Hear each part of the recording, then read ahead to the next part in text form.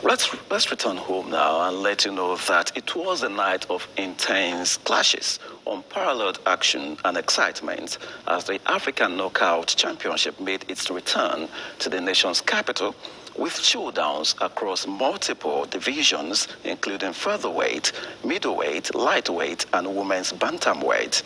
In a riveting main event, Nigeria's own Segun Ogunoike, also known as Machine Gun Czechs, claimed a technical knockout victory in the first round against Cote d'Ivoire's formidable Yao Marcel in a high-stakes battle with the co-main event between Nigerian warriors Vinicius Inyinagolu and Melvin Ogochukwu, ending with Vinicius emerging victorious with a remarkable TKO finish also in the first round. Jackie Olayana, also known as Smiling Assassin, made his return as he triumphed over Togo's Fred Kuzete in the featherweight division.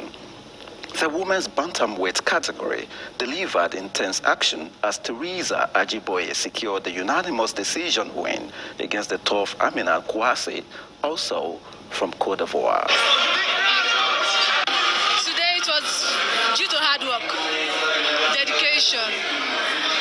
I was focused and I stayed put. Je me sens bien, je me sens fier de moi. I feel very proud. I'm happy to win this fight because it's been like 2 years after my last fight and I've already been waiting for this fight, so I'm very happy for this fight. I did my best, I put in everything, but it's not my fault. It is what it is, so I still give thanks to God. But what I want to say is that I'm coming back strong.